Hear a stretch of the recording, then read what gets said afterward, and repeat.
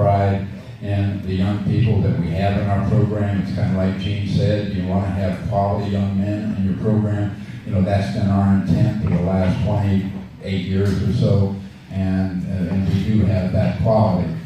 A number of things that I'm so proud of, I think first and foremost would be their academic efforts.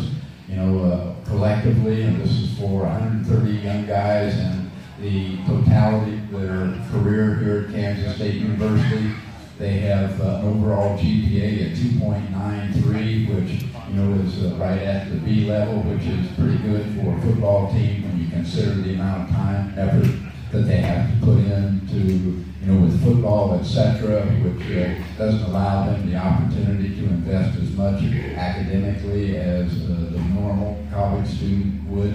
Our APR rating, which is an academic rating provided by the NC2A that defines the academic success of any program, is in the last 5 years collectively has been the best in the Big 12 Conference. Our graduation rate is well above 80%, and that goes back through, again, 28 years. I'm awful proud of that. You know, we have a program in place to try to bring any young person that leaves our program back to Kansas State to get his degree.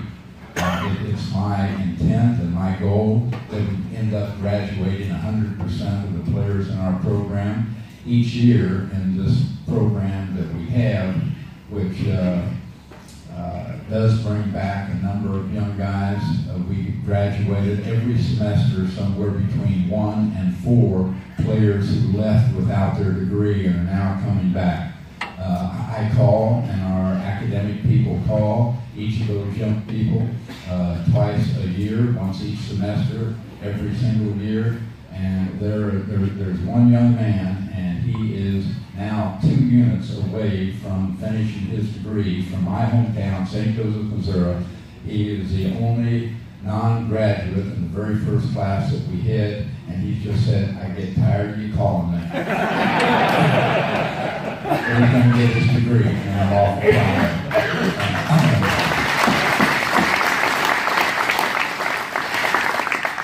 You know, the community service work that our players do, and I hope all of you recognize the value of learning how to give back. And that is significant in everyone's life, and certainly with the young people that we have, and they're heavily invested in community service. We have 5 retirement centers in Manhattan, Kansas, and our players go into the community retirement centers. We present a program, and then they sit down and visit one-on-one with all of the members that are there. Some of them in their 90s, some of them, you know, every once in a while we run into one that's, 100 plus years of age. Those people enjoy it. Our players, you know, at the very first, you could ask the young people that are here, you know, the very first time that I asked them to go, they're a little hesitant. After they've gone the first time, they want to go back again. You know, it is such a joy for them as well. And I get calls from the retirement center constantly throughout the year that says, "When are you coming back? When are you coming back?" It's the number one thing that they enjoy, and it's really significant. They get a great deal out of it, but at the end of the day, I think our players get even more. You know, we do all the youth programs. We've got a variety of different programs with young people in our community that our players get invested in, and that's so beneficial to the young people. But once again, it's so beneficial to the young people in our program. You know, one of the things that I would share with you, well, also from a football standpoint, you know, we had a couple of our young guys were drafted this year. That's the 24th consecutive year of having someone drafted from Kansas State football program, and that's the number one, that's the only team in the conference that has gone 24 years throughout the Big 8 and the Big 12, having someone drafted in the program. We're grateful, obviously, to the NFL, but, you know, even a greater statistic in my eyes, what I appreciate so much is the fact in the NFL, we don't have as many as a number of,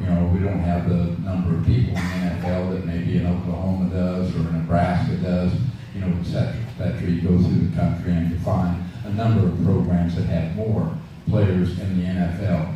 But there is no school in the NFL that has a greater longevity rate in the NFL than Kansas State University, meaning that the average period of time in the NFL arguably is somewhere between, for any player, is somewhere between a year and a half and 2.5 years. Our players that went to the NFL average 7.5 years in the NFL, and I'm awful proud of that, and they all come back and say the same thing. You know, we learned how to do it, meaning not the football stuff, we learned how to practice at Kansas State University, and they learned the intrinsic values that are so significant to just having the persistence to stay in the programs wherever they happen to be across the United States. So another thing that I would share with you, several things, and I share these with you, I have before, because A, they're important to me, but I think they're things that are important to any community within our great state of Kansas. A number of different ventures I've gotten. What is this? Yeah, maybe you're just trying to get rid of me. Never. Well, anyway, okay, well, we'll work through it.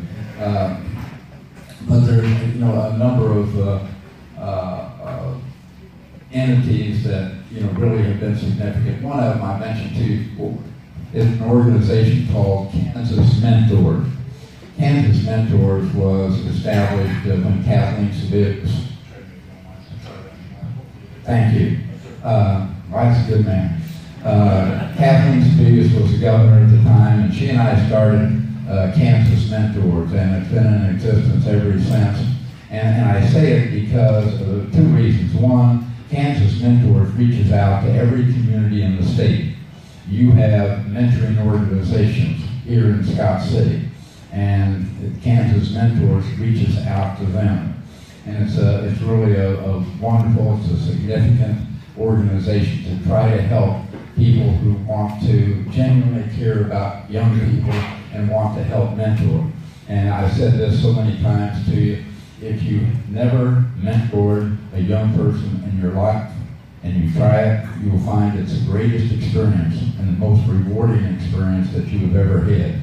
And I would encourage you to look into any of the programs you have in the community.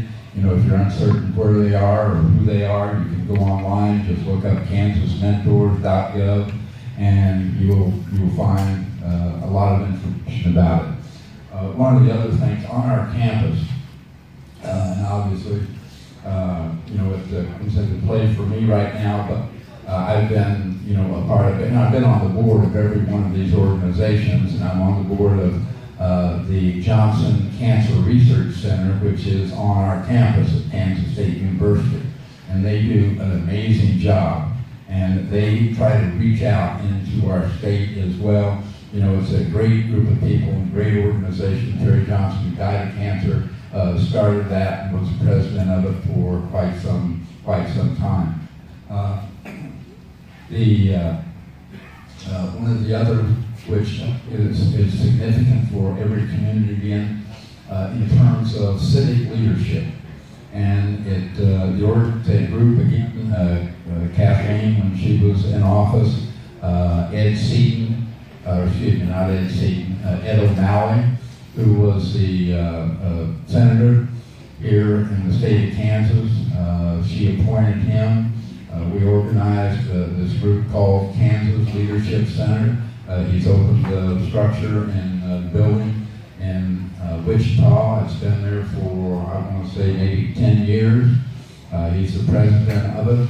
And they reach out to every community in our state to try to help enhance the civic leadership within that community.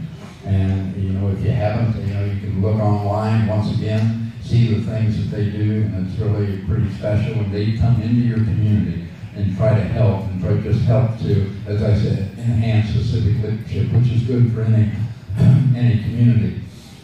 One of the others is the Kansas Sports Hall of Fame. And, you know, that impacts everybody that's interested in sports within our state.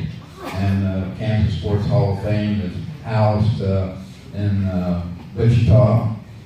They reach out into every community. They will bring people into your community free of charge and present programs to try to help you embrace athletics, whether it happens to be at the college level or at the high school level, and it's really a great program. There are several others, but I don't want to say any more of your time. I'm going to give you an opportunity to ask some of those questions, and if you have some, if you do, I'll do the best I can to answer them. So it gives you a chance to go on and talk some football. We'll do it right now.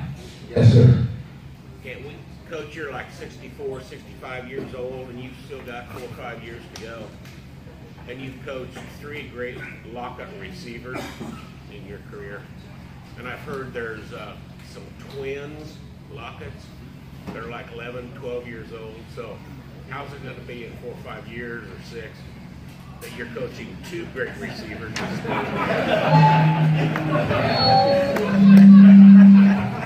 Whatever that is, that's the right answer.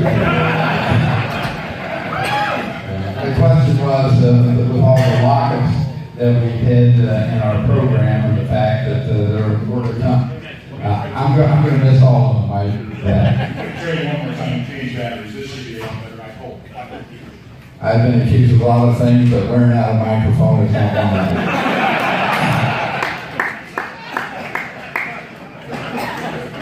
Anything else? We want to get to the gaming tables. Yes, sir. Talk about your quarterbacks, Coach. Pardon? Talk to us about your quarterbacks. Quarterbacks, Jess, was injured again that second year in a row that he's been injured. So, how his